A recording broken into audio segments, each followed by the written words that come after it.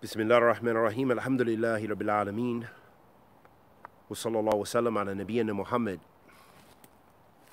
Wa ala alihi wa sahbihi wa sallam. Amma ba'd. Ahabati fillah. Our Sheikh Abdul Muhsin al-Abbad, hafidhullah ta'ala, was asked about the qa'idah, which is very prevalent in being propagated amongst many of the youth, which is the one who does not declare the innovator to be an innovator is an innovator. The Imam, with his fiqh, his understanding and his wisdom, explained for us this qa'idah, because many of the people understand it in a way in which it is not to be understood. And many people understand this principle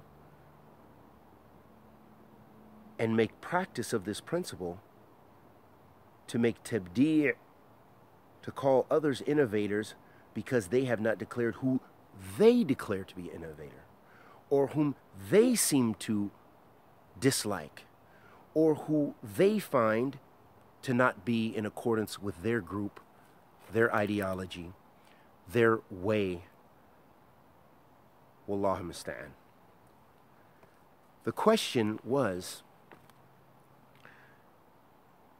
O our Sheikh, you mentioned yesterday that the one who does not declare the innovator to be an innovator is not to be put together with him, meaning that innovator, and that it is not binding upon him to agree with he whom declares him to be an innovator. Before we get into that, look at that. Imam Abdul Muhsin said this, but people attack Sheikh Ali Hassan al-Halabi, and I'm not defending nor am I making tabdi' or anything of him, but I'm using this as an example because many people have taken this as a new principle to say la tilzamni or whatever, to say that basically that it's necessary. So many of the youth, the ignorant youth who haven't studied with ulama, who don't even maybe know even Arabic. Some of them know some little Arabic. They study with a few mashayikh and a few mashayikh that aren't even on the level of this great imam and others. And they take this principle, they make it so that you have to make tabdi' of who they make tabdi' of. Instead of it being an issue an issue of ijtihad, and an issue that's based on ilm. Because again, we're always ordered to follow the haqq. We're not ordered to follow Sheikh so-and-so or Sheikh so-and-so. We're ordered to follow Sheikh so-and-so and Sheikh so-and-so if what they said has muwafaqah with the haqq. So I hope that's understood. So the Sheikh went against that qa'idah. The qa'idah that the people are putting forth. And unfortunately, and I almost want to name some names of certain, especially one Sheikh who's a Sheikh, but I don't, may Allah guide us in him. I won't say it. Okay, so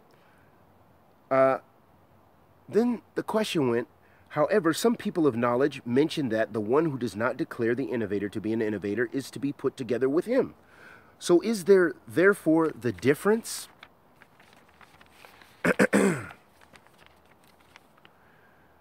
in this issue only semantic, a verbal difference, just a difference in the ibarat, a difference in how this statement has been put? The Shaykh then goes on to clarify with fiqh and ilm, with deen. قال, the innovator, innovating, yes, there are people of innovation whose affair is clear.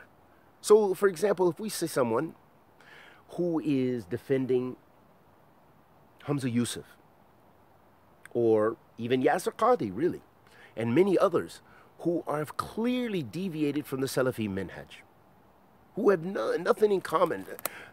Hamza Yusuf, Sufi Khalis. And Dr. Qadhi, I don't know what he's kind of moving towards liberalism and kind of another hodgepodge of ideologies that he's mixed in with some aspects of Usul. Right. That's clear. But let's get back to what the Imam said. He said, the innovator innovating, yes, there are people of innovation whose affair is clear. They are far away from the Sunnah, and they are not from the people of the Sunnah. And they wage war against the Sunnah. The Sunnah is on one side and of the valley, and they are on the other. There is no doubt that the one who does not declare them to be innovators is an innovator himself. Right, because their innovation is open, it's clear.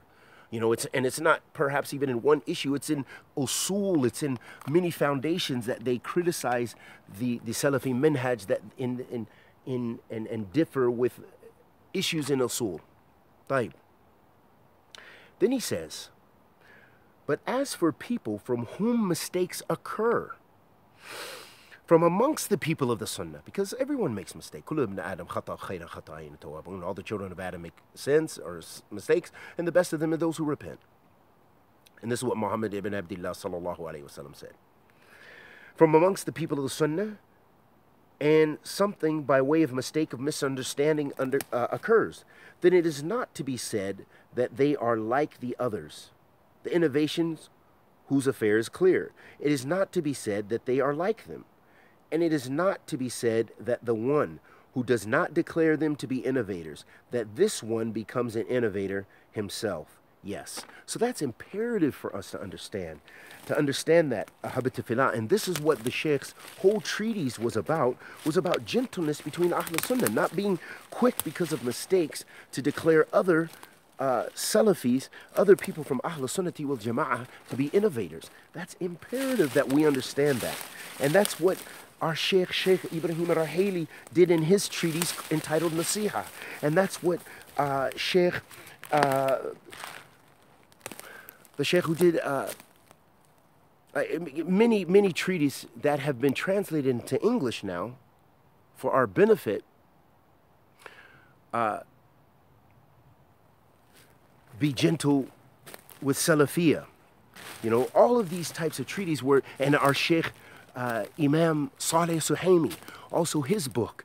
And so many mashayikh now have come out and written and exposed deviant practices that had cropped up amongst some of the Salafis, and mistakes that had become widespread amongst some, even some mashayikh. Wallahu musta'an. And so it's very important that we go back to the Book of Allah and the Sunnah of the Messenger of Allah sallallahu alaihi wasallam, and we go back to how do the major scholars deal with these masail, so that way we don't rush and quickly make hukum, you know, a ruling on someone and a ruling on that which disagrees with us, or just because something we heard new, which we may not have the knowledge about, and it may be based on the Book of Allah and the Sunnah of the Messenger of Allah sallallahu alaihi wasallam, so we don't fall into error in declaring that others have erred and declaring them to be deviants. And we ask Allah the Almighty to accept our good and forgive our evil. Wa sallallahu wa sallam ala nabiyyina Muhammad.